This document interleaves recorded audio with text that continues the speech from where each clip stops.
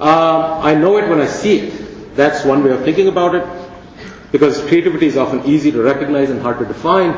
And if you see that quote that Matt has, Justice Potter Stewart, was actually how Justice Stewart defined pornography in the Supreme Court decision. That I know it when I see it, and creativity in some ways is like that. But it seems to us that we ought to do better. So I'm going to share with you some examples of creativity. Example one is it's a fantastic social innovation, which I think is going to have a huge educational payoff in the future. And this is Muhammad Yunus, Nobel Peace Prize winner 2 years ago, and the inventor of the idea of the microcredit. I don't know how many of you know about the microcredit. These are small loans that are given to people in villages, typically $15, $20. The return rate on these investments is much better than loans that typically banks have been giving. And these people use these to set up their own little shop or some kind of a store or something like that. And here's a woman who has received that loan, and you can see the kids behind her. So this is a huge change in the way we think about it, about development in the third world. Interesting thing here is that they found out that it's much smarter to give loans to women than to men.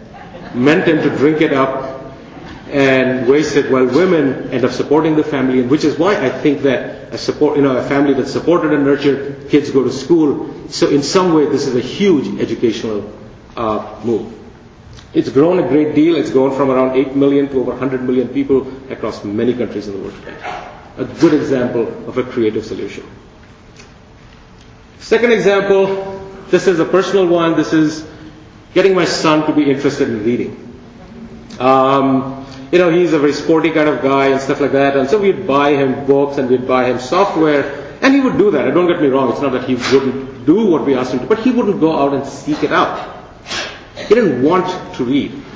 So I gambled $20 a year for the past 3 years by putting him into an NCAA bracket pool run by Matt here. And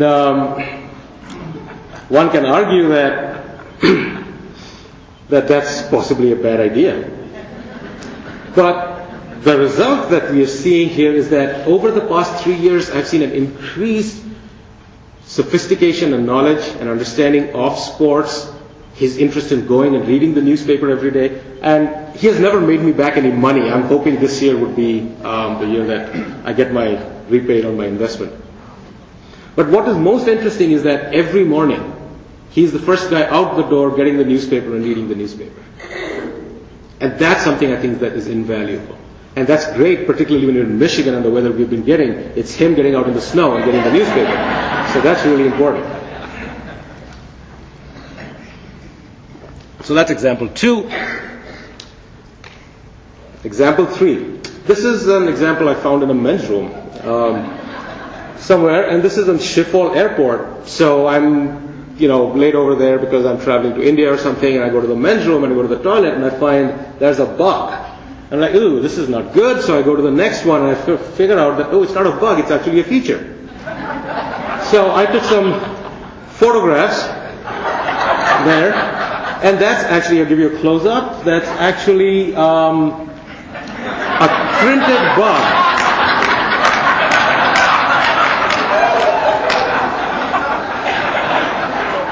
So it's a pretty accurately rendered, printed 3D bug that's printed on the toilet bowl. Turns out it's a great design feature, since men, and I'm not suggesting anything here, tend to lead to less spills and a cleaner and easier to maintain public restrooms. Got something to do with our evolutionary past, I don't know. I don't want to go there. I haven't been to the women's room to check it out, so to know what's going on there. I think I was in enough trouble, as Matt is suggesting here, post 9/11 with a digital camera in an airport. But those are the kinds of sacrifices we make for research. All right, so 3 examples. What's common to all these examples? So here's creativity 1, 2, 3.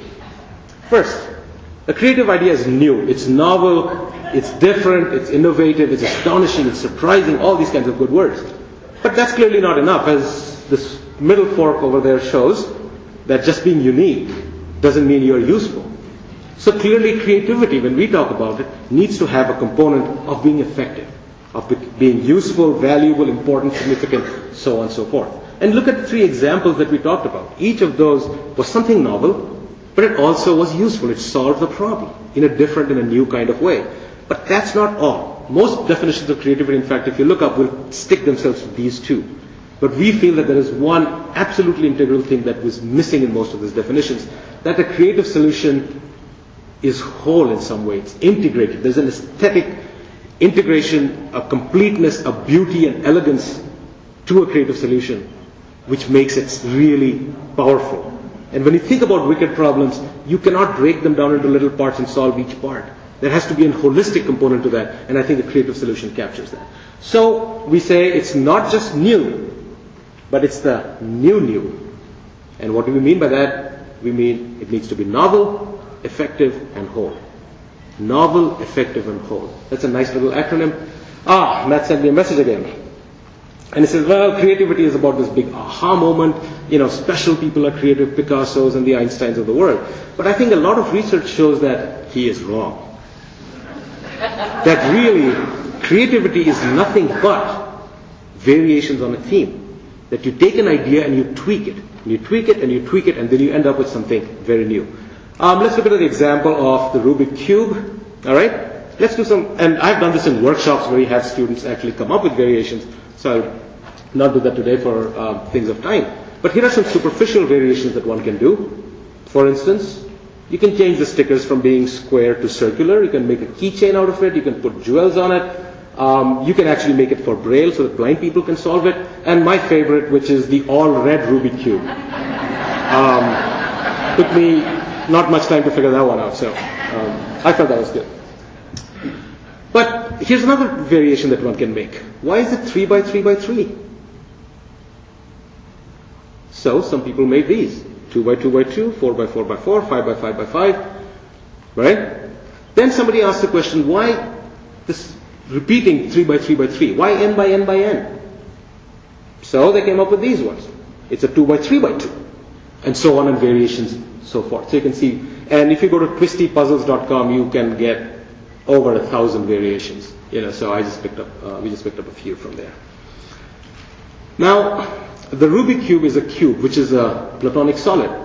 So somebody asked the question, can we make it out of other shapes which are Platonic solids? So there we go. You have your dodecahedron and your icosahedrons and your tetrahedrons, all of which have been made into puzzles.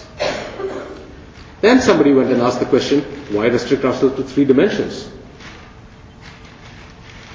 And so they made a software hypercube. It's a Rubik cube in 4 dimensions. I do not recommend that you play it. I tried, it took me, I think, 15 minutes just to figure out how I could make a move. So I don't really strongly recommend that. But one thing about all these examples, I think all of you would be thinking that these seems like obvious moves in this problem space. You go from 2 by 2 to you go to 3 by 3 by 3. Now I want to share an example with you of game designer, puzzle designer Scott Kim, where he looked at one aspect which he called simultaneous motion, which is that when you twist the Rubik cube, certain pieces which are behind come up to the front, and pieces that are in the front go, back, which means you have to keep thinking what's happening back there. So he said, what would a game look like if I just get the idea of simultaneous motion and remove everything else? And so he came up with this game called Double Maze. And what happens in this that you have to get those 2 white balls to specific locations within each maze. The problem is when you make a move on this ball, the other ball moves at the same time. So which means, again, if you look at this game, would you see a connection to a Rubik cube? It is a completely different thing. But what he did is that he took one element of that and tweaked that and pushed it to its limit. So in that sense, creativity is nothing but tweaking knobs. The idea being that you have the right knobs to tweak. So, you with me, Matt?